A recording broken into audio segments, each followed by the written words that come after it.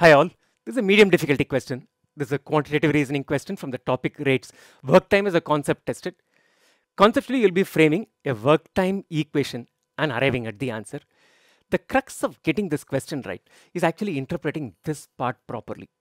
If you interpret it right, it's a very simple question. It would not even be classified as a medium difficulty question in that sense. But we go wrong in this interpretation oftentimes, and that's why this is a medium difficulty question. I've left you with a bonus question which rewords this a little bit and gives you one more question to practice.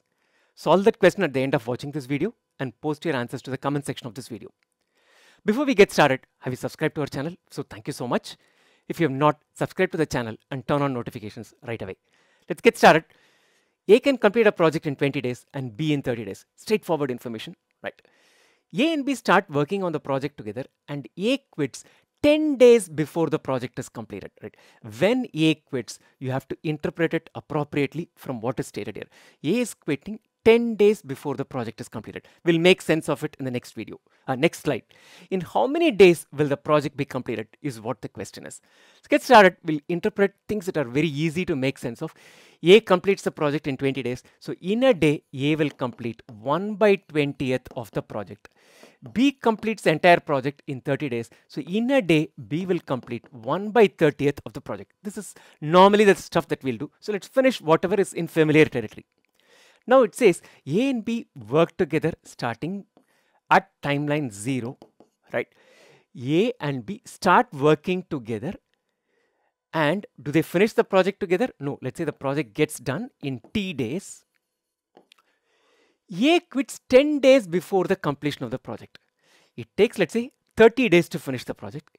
A quits 10 days before it gets completed, which means A quits 20th day. If it takes 12 days to complete, A quits at the end of 2 days, leaves the last 10 days only to B. However long it takes to complete the project, the last 10 days of it, right? It's only B who works the entire duration. A works only up till this point. We do not know what that point is, but we know that the last 10 days A does not work. So if it's a 12-day long project, only 2 days A works. If it's a 17-day long project, only 7 days A works. If it's a T-day long project, leaving the last 10 days, the first T minus 10 days is what A works in this joint venture project. So B works all T days, A works the first T minus 10 days. The last 10 days, A does not work. Once you got clarity on this, framing the equation becomes that much easier. In a day, A completes 1/20th of the task. So in 2 days, 2/20th. In 7 days, 7/20th. In T minus 10 days, A will complete T minus 10 upon 20th of the task. In a day, B will complete 1/30th of the task. If B works for 2 days, it'll be 2/30th. If B works for 8 days, it'll be 8/30th. B works for the entire T days. Therefore, it's going to take T/30th of the task is what B will complete. This is the portion of the project that A works on. This is the quantum of the project that B completes. So together, they have completed the entire project in the T days. What are we trying to find out? How long does it take to complete the project? We're trying to find out the value of T, which is what this question is all about. So we have one equation, one variable. Solve for it, we'll get the value of T, and that's the answer. 20 and 30, the LCM is 60. That's a common denominator. So it's going to be 3 times T minus 10. Here it's going to be 2 times T, which is equal to 1.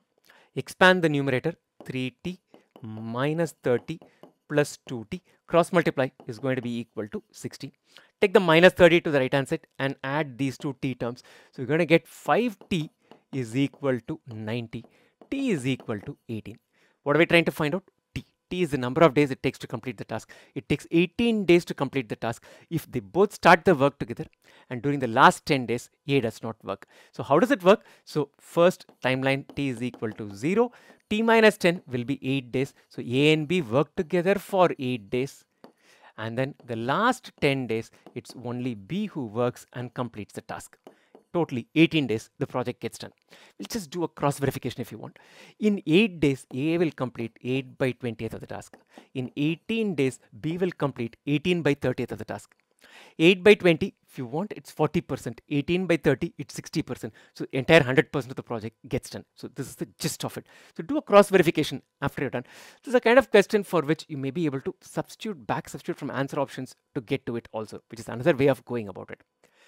As I said, here is your bonus question. A can complete a project in 60 days and B can complete it in 120 days. A and B start working on the project together and A leaves 24 days after the project started. So much more straightforward inference. And B completes the project. In how many days will it be completed is what the question is. I've got these as the answer options for you. Solve it and post your answers to the comment section of this video. Best wishes for your GMAT preparation.